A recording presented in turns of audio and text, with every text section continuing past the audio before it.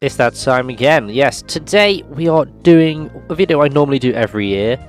It's a bit later than usual because life's been a bit hectic at the moment, but we're still getting this video done because it's a video I like to do to sort of see how my setup changes throughout the years. Yeah, I'm very happy with my computer this year. I think, you know, it's had a few upgrades throughout the time I've had it. I think I had it in 2020, so it's been going strong for about 2 years now. So yeah, it's had a few upgrades this year. One major upgrade, really. And there are some little updates I've got planned for it this year as well. Just, you know, timing and stuff didn't really favour me, but it is what it is.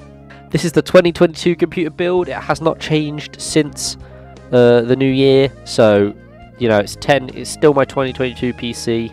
But yeah, it's a good PC. So enough waffling. You want to find out the specs. So we're going to start off with the CPU, and that's an AMD Ryzen 7 2700X clocked at 4 GHz. Yeah, this CPU, it serves me well. I've had no issues with it. It does what I need it to do. It's never been overly taxed by anything this computer does, so I think it's a great CPU. I don't think I need to upgrade it anytime soon. Now, obviously, I've toyed with the idea of upgrading the CPU because if you own a gaming PC, you do spend quite a bit of your time thinking, oh, maybe I could upgrade this part or this part, but realistically, my CPU does not need upgrading. It is perfectly fine for what I need it to do at the moment. The RAM has not been upgraded since I put it in. It's a 16 gig kit of Corsair Vengeance LPX DDR4 RAM. Does what it needs to do. I don't need more than 16 gigabytes of RAM. Obviously, I've toyed with the idea of, you know, putting another 16 gig kit in there, but I don't need it. What would I use 32 gigabytes of RAM for? Maybe opening more tabs on Google Chrome, but I don't need more RAM. That's as simple as that. And then we move on to a component which definitely has been updated, and that is the graphics card. I'm now rocking an Asus GeForce RTX 3060 Tough Gaming Edition. I'm very happy with this. I got my hands on an RTX card at a very, very good price when I purchased it. And yeah, I'm extremely happy with it. This RTX 3060 is served me really, really well. Now, this was as soon as like the GPU market plummeted, so I could have got it a bit cheaper. So yeah, I went a bit overboard with the GPU. I considered both price and the amount of VRAM it has. I wanted to have more VRAM than my 1080, and well, this is the beauty we got. So yeah, I did pay a bit more for this version, but I'm very happy with it. It served me extremely well so far. Move on to the motherboard. Now this is the same motherboard I've had since the PC's inception. This is the Asus Prime X470 Pro ATX. Lovely motherboard, lovely RGB. I'm a big fan of it. Very happy with this motherboard. It has done everything I need it to do. You know, it's got... I'm pretty much using all the slots I can on this motherboard in terms of like USB and like the UI and stuff. And I think it was a good pickup because it goes well with the white theme of my... I say the white theme of my build. It's really just the case and the motherboard which are white, because I was not going to splash out for a white GPU. That's silly money. But yeah, I'm happy with it. Then move on to the PSU. This is the EVGA Supernova G3 550 watt. Yeah, it's GPU 550 watt. Could maybe have a bit more power for the graphics card, but it's not served me wrong at all. So until it starts struggling, I'm not going to change it. You know, it's power supply. But yeah, it's 550 watt. Does what it needs to do on the tin. Move on to storage. Now we've got a 500 gig SSD, a 1TB SSD, a 3TB hard drive, a 1TB hard drive, and an 8TB hard drive. Yeah, a lot of drives because videos take up a lot of space, surprisingly, and I make quite a few of those a year. So it's definitely something that will constantly upgrade on my computer. I would be buying more storage space as and when I need it. The latest edition was an 8TB hard drive for videos, and I think I'll probably buy another 8TB hard drive. But yeah, I just like having plenty of storage. I mean, if you look at my drives, most of them are in the red for storage. Now I could go through and delete all the files I don't need, but that's a lot of time. And then for case, we've got the Corsair Carbide Series 275R in white. Now this is a beautiful case. I'm a huge fan of it. I love the aesthetic it has. It's very, very simple, but it just looks so clean. So until the time comes where I want to make a new PC, I'm sticking with the Corsair case because it served me very well. I've had no problems with it. It's an absolutely wonderful case. Move on to my monitors. Yes, I'm rocking a 3-monitor setup. I'm rocking with 2 HP Pavilion 22 CDUs at 60Hz. These are 21.5-inch monitors. These monitors I've had for a really long time. I'm looking to upgrade one of these HP Pavilion monitors in the near future, hopefully to the same monitor as one I have already, which is an Acer Nitro VG270 at 165Hz. This one is a 27-inch monitor. It's my main monitor that I'm using right now, so if I had two of these I'd be very happy with that, but for now these monitors have served me well. I normally use one in vertical and one in landscape. So the vertical one will be for like my Discord, you know, Spotify, reading the article on the politics of Latvia, you know, the usual things. And then we've got the monitor on the left, which is normally like for YouTube, and then the middle one, which is where I do everything else. Yeah, the only thing I would change is getting another 27-inch monitor, but I wouldn't mind having a 21.5-inch monitor as the vertical one, because it's got enough real estate for what I need it to do, you know. And also I got this very cool live wallpaper, which you've been seeing through these little shots of the things I have. How cool is that? And then move on to keyboards, and I've got the Corsair Strafe with Cherry MX Brown switchers. Now I know if any keyboard enthusiasts are watching this, I might get slaughtered for liking Cherry MX Browns, but they were the best switch I tried at the time, and I still have no issues with them. I do understand why people don't like them, and that is very fair. And if I were to get a custom keyboard made, I would definitely not have Cherry MX Browns. I've had it for a very, very long time, but I'm a big fan of it. I've always liked Corsair's keyboards. I think this is one of the greatest keyboards they've made for the value I got it for. While I wish it did have different RGB options, I've just come to accept the red. You know, it's fine. It doesn't really ruin my day. Yeah, it's just a lovely keyboard. I've used it for a very long time. It's had copious amounts of coffee spilled on it and is still working, so I can only respect that. And to complement the keyboard, we've got a Corsair mouse as well. I have a lot of Corsair components in this computer. Yeah, I just think they're a really great brand. They make some really great products. I've had nothing but good experiences with Corsair products, apart from one mouse, which the scroll wheel broke. But yeah, I'm a fan of the Corsair Scimitar. It's been my favourite mouse for a number of years now, and it's mainly down to that little keypad it has on the side. I use those shortcuts to help me record videos, help me take screenshots, you know, do all that fun stuff. And then move on to the new headset. This is a new headset. It's the SteelSeries Arctis 7P Plus. Now, unfortunately, my Arctis 5s had a bit of an issue with one of the ear cups.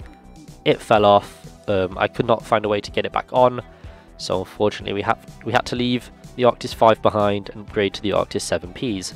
These are fucking brilliant. They're a bit tighter on the head than the Arctis 5s were, but I've got used to that now, and it's a brilliant headset. I'm a huge fan of it. Big fan of the SteelSeries headsets as well. This is the second one I've had, and it's absolutely phenomenal. Does not have the RGB on the side like the Arctis 5 did, which, you know, bit of a downside when you're filming a video, but you know, it's just clean, looks good. I'm a fan. They've got the ski strap on the headband as well, which is a feature I was looking for. I was desperate for this feature because it was so nice on the Arctis 5, so I needed it again. But yeah, I bought it for the wireless and haven't used it for the wireless yet, so that is something we'll have to sort out. But I'm definitely prepared to use it wirelessly. And then move on to the mic. Now this is something that I am looking at upgrading in the new year, or this year I should say when I'm recording this. It is the Neewer NW700. It's a condenser mic. I bought it because it was cheap, my mic was dying, so you know, it needed an upgrade. And while it has served me well, one thing that really annoys me is how close I have to be to get my voice clearly, because it is a very quiet microphone. So I'm definitely looking at upgrading in the future. There's a few mics on my radar, but yeah, this is probably going to be the last year you'll see this mic. It has served me well, and like I said, it's a good mic, but it's just too quiet for my liking, so I want something a bit better. But you know, I've not had any issues with the mic. It's just, as I say, I have to get really close to talk to it if you want to hear me clearly. I'd prefer a mic where I can keep it a few inches away from my face, you know, just so I'm not like eating the mic every time I make a video. And finally, I'm not sure if this was the case last year, but I've got a new camera.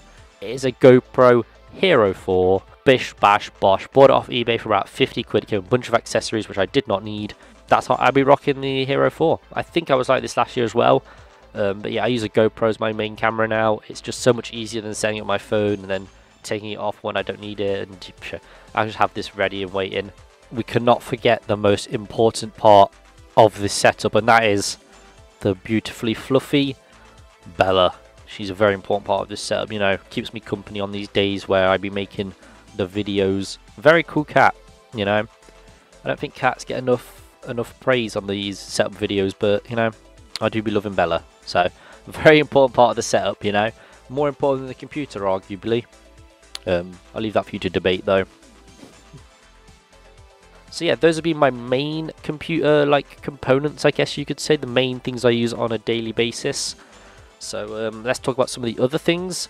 I use a cam link to link the GoPro to the computer to use as a webcam. I think that's a very common thing nowadays. People are preferring to use cameras over webcams, and they're probably about the same price if you want a solid webcam. I have a ring light up here that I bought off like Amazon or eBay for quite cheap. It has 3 color modes, and yeah, it just sits above my main monitor. It's also a good source of light when it's dark like this, because the light fixture I have has one bulb that works.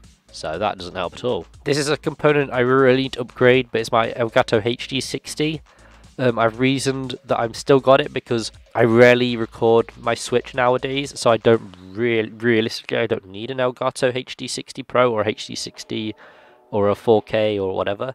But I do want to get one of the PCIe capture cards in the near future. I've got my Nintendo Switch, which I've been enjoying the new Pokemon game on, Scarlet and Violet. Very good game. It's got a good game library, but I feel if Nintendo strayed away from making consoles and actually just focus on making games, they can make much better, much bigger games for the more powerful consoles. But hey, that's just me. With the Switch, I have this Pikachu controller. I just use that instead of, you know, using the Joy-Cons or whatever.